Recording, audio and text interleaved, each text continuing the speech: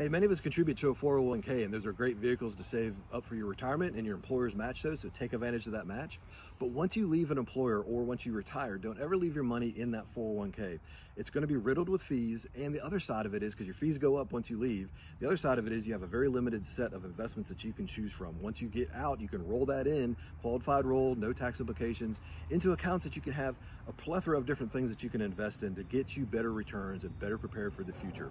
So don't leave it in there, because you're going to get raked up on fees. Let's get that money to work for you. Roll it into any of those past 401ks once you leave their employer or you retire.